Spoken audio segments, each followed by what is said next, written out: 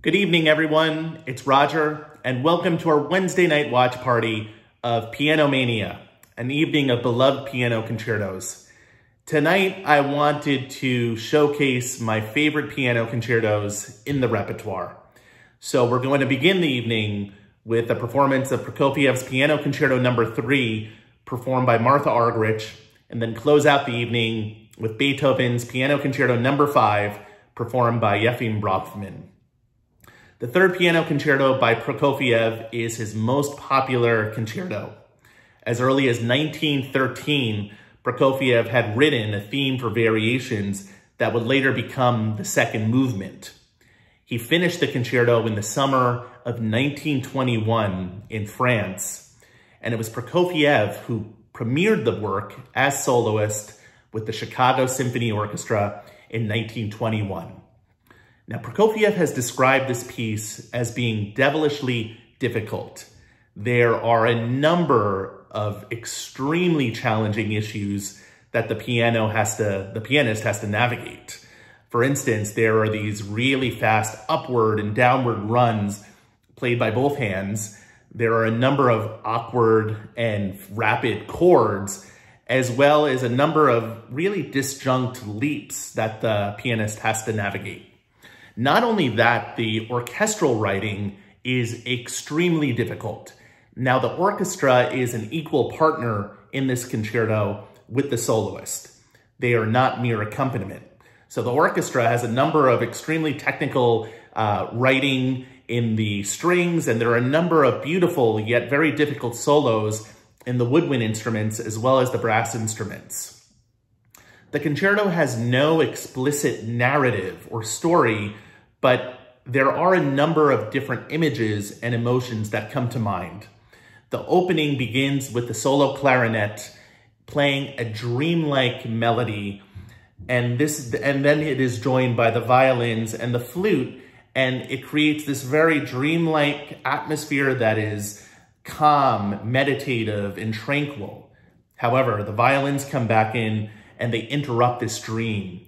The music becomes relentless, very rhythmic, and there is this rhythm and drive that never quite quits all the way to the end of the movement. The second movement is a set of variations, and the first variation is ballet music. It's very light. It's angular and rough, though. It's not your typical ballet music of Tchaikovsky. This is very awkward music in a way. I almost want to describe it as a monster walking of some sort. It's not pretty. The second variation is an urgent chase between two keys that are constantly clashing. So in this case, the piano is playing very fast runs, and the principal trumpet is playing the main theme. Variation 3 is very disjunct and syncopated, and there are a number of dissonance and accents that the pianist has to punch out. Variation 4 is a slow meditation on the theme. It almost sounds like a Chopin nocturne, except here the harmonies are very dark and mysterious. The final variation breaks this tranquil atmosphere, and the music becomes relentless once again, with lots of energy and excitement, and the piano is playing very fast arpeggios while the orchestra is building momentum and getting louder and louder. The third movement is very rhythmic in character, yet it's the second theme that is quite remarkable. The theme takes the opening theme of the movement and smooths it out so that there are these beautiful rises and falls. There are times where the harmonies are rich and complex, and there is a great deal of emotion. The music almost sounds like Rachmaninoff here. There is also one moment where the music is quasi-ritualistic, where it sounds like something from Stravinsky's The Rite of Spring. This performance tonight is by one of the world's greatest living pianists, and that is Martha Argerich.